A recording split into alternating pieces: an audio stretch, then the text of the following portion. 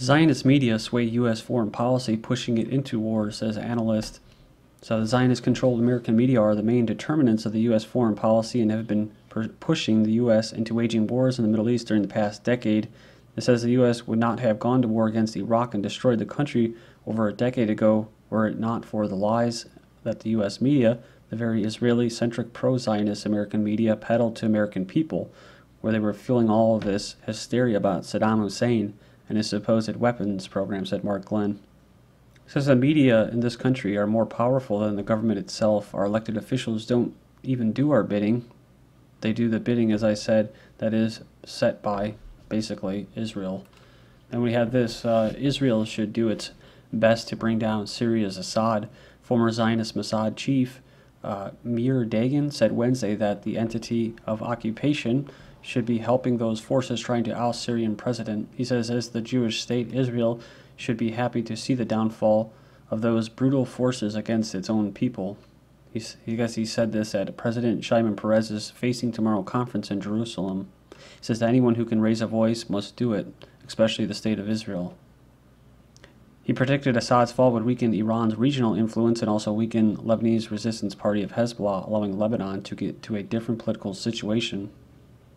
Israel urges U.S. action over Syrian chemical weapons. From April 26th, the U.S. should consider military action to curb Syrian chemical weapons after Washington went public with suspicions that they have been used in the country's, basically, invasion by foreign entities. Pro-Israeli U.S. lawmakers urge bombing Syria bases, arming militants, and invasion. Fervently pro-Israeli senators John McCain of Arizona and Lindsey Graham of South Carolina further cited widely challenged claims by the Israeli regime of chemical weapons used in Syria to urge swift Washington action to secure these chemical weapons. Then you have kind of like the reaction to this in the media. It says here, U.S. weighs no-fly zone, ground forces among options to topple Assad regime. So this is from the 27th. It says military action over Syria's suspected use of chemical weapons could backfire. This is very, very complex, says the Israeli ambassador to the U.S. It goes on here and it says that there could be collateral damage to civilians if the agents are dispersed, and under international law the attacker would be at fault. It says that's why Israel is not urging any action by the United States in Syria. Israel says it's not seeking U.S. intervention in Syria. It says here, we never asked nor do we encourage the U.S. to take military action in Syria, says Mr. Steinitz at a conference in New York sponsored by the Jerusalem Post. And we're not making any comparison or linkage with Iran, which is a completely different matter. So you kind of make up your own mind on that. This is my website. Welcome to it, GGNonline.com, and on YouTube, DDarko2012, DDarko2013 are my YouTube channels. The headlines and links should be in YouTube's video description. But I'm not even sure why I even put polls up there, because they get messed with Blogger or whoever it is, because I see votes that are basically changed or messed up, along with videos that weren't even viewable. YouTube videos weren't even viewable anymore on here as well, along with pro-Israeli ads that they put on there. I guess it's some kind of joke. Syrian Prime Minister survives bomb attack. So this is kind of big news. This along with the missiles basically aimed at a Russian plane. Syrian state media said Prime Minister Halqi escaped unharmed from an assassination attempt Monday in Damascus. So it says here the strike follows other high-profile bombings in the capital, including at the Interior Ministry in December. But these, I believe, are either SAS or Mossad operations. They're getting help from these entities. Halqi's assassination attempt proves political bankruptcy and military failure, which I agree with. Commenting on the assassination attempt that targeted Syrian top official on Monday, Hezbollah issued a statement which referred to the barbaric kind of criminality that has been stretched again, aiming at the assassination of Syrian Prime Minister in the Syrian capital. So they say it was basically a sign of them failing amongst the terrorist militant groups run by international conspirators who do not want the Syrian state and the people to maintain the effective contribution to the issues of, Islam, the Islamic and Arab region. But it also has to do with running pipelines, oil, natural gas, and stuff, and it's all business. But he says here the targeting of the prime minister, along with the prior assassination of the most prominent symbol of religious tolerance and Islamic values, Dr. Sheikh Mohammed said Bouti. And he was a Sunni cleric, and he was blown up or killed in a mosque by Sunni terrorists, to quote rebels. Missiles fired at Russian plane with 159 passengers on board flying over Syria. The last time something similar to this happened was when Turkey started to skyjack planes that were coming from Russia into Syria. 2 missiles were reportedly fired at a Russian plane with at least 159 passengers on board that was flying over Syrian territory. Russian officials admit the jet faced danger but are not talking of a targeted attack.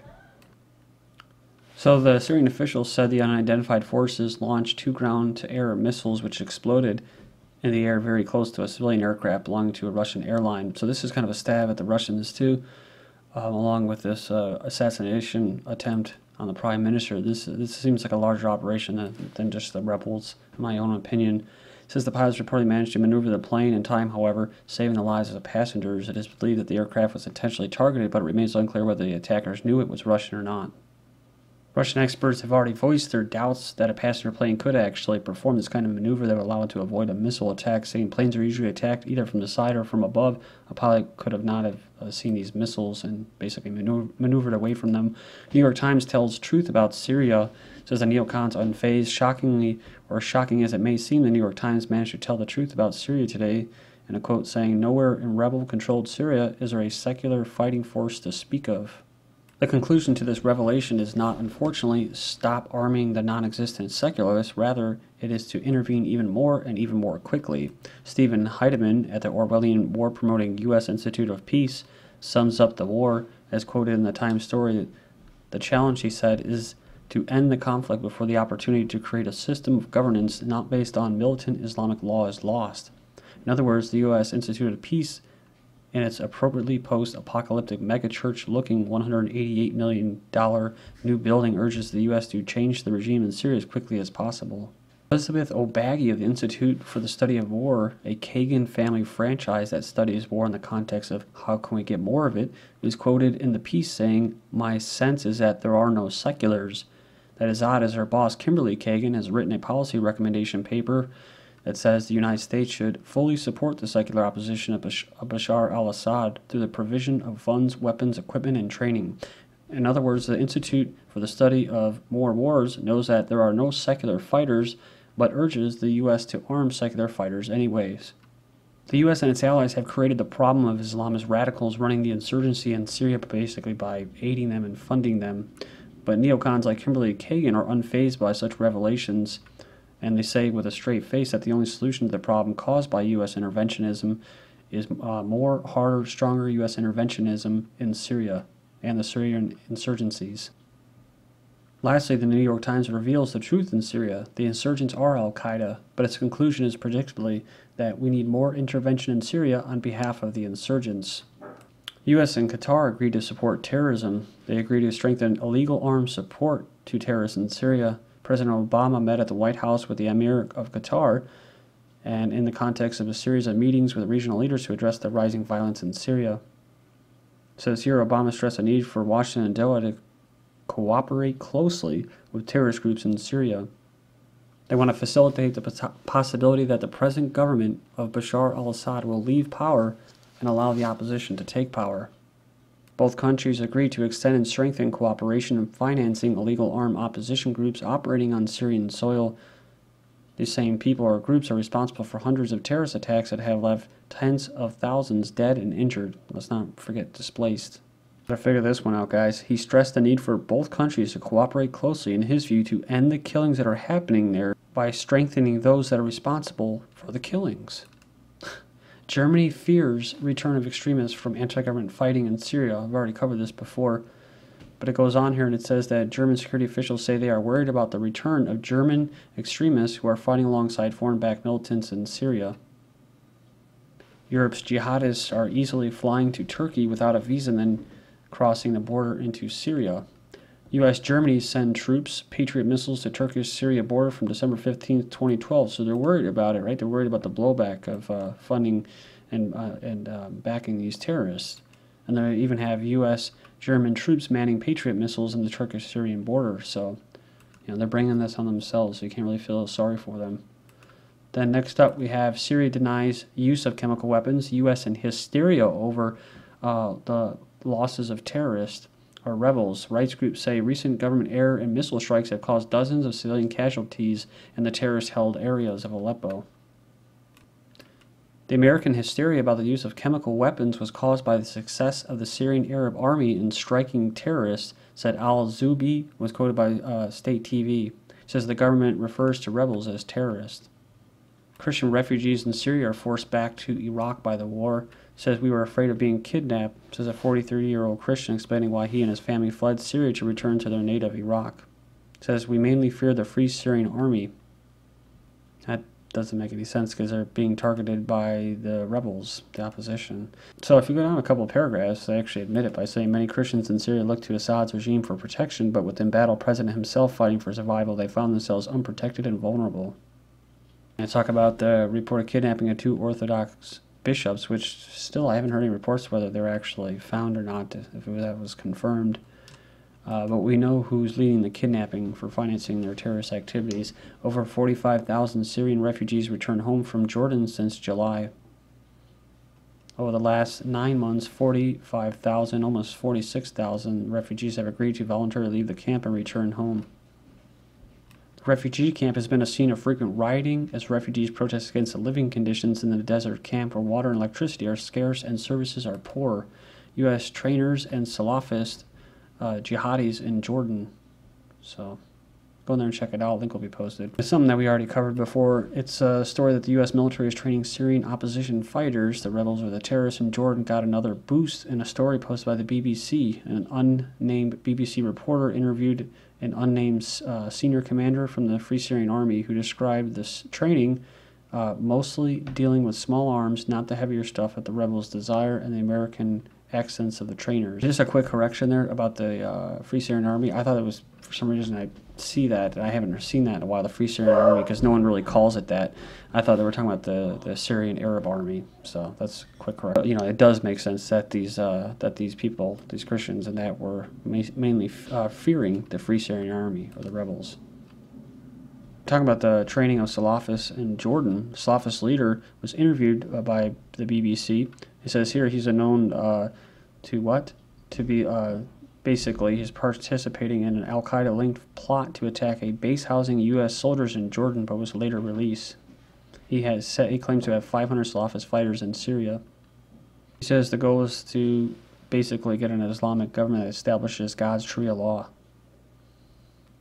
So it's pretty obvious in this quote here, we're talking about how they're not getting enough heavier weapons and stuff like that, and lack of funds has driven many people to join Al-Qaeda or Al-Nusra, which was basically joined up with Al-Qaeda recently. There used to be no more than 10 or 15 Al-Nusra Al-Qaeda fighters. It says I used to know all their names, now there are thousands. This is, of course, because the U.S. and the West don't want to admit that they're funding and using terrorists as a proxy military force to invade Syria. That's what it is. It's an invasion by foreigners. Syrian missiles hit Jordan, no casualties, as strikes target border area rebels. It says stray missiles cross into Jordan. It says the official had confirmed that several Syrian missiles have crossed the border near the village of Thenabat, so setting some farmland on fire, but no casualties.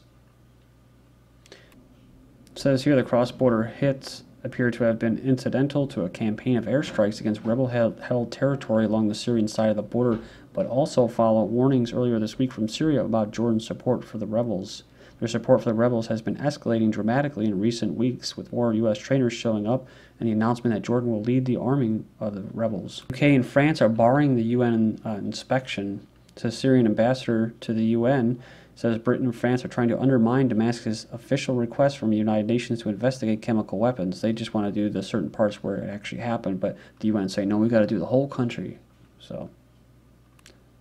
So it says here they claim that they're trying to repeat the Iraqi scenario in Syria through questioning its sovereignty by opening its borders to inspections by the UN under the pretext of chemical weapons use. Also, he said that Western states do not want an investigation to take place, suggesting that they know full well that the anti-government militants that they're backing used chemical agents in the town against civilians and government officials. The EU is going to purchase or allow purchases of Syrian oil from opposition, so Libya redux. They're expected to ease the Syrian oil embargo to allow purchases of crude oil from the terrorists. Libyan violence disrupts international oil company operations. Heavily armed militias are invading oil fields and demanding jobs. Libyan foreign ministry surrounded by men with anti-aircraft guns. We're demanding Parliament pass a law banning Gaddafi-era officials from holding posts. Iraq said to halt Al Jazeera's licenses and closes Jordanian border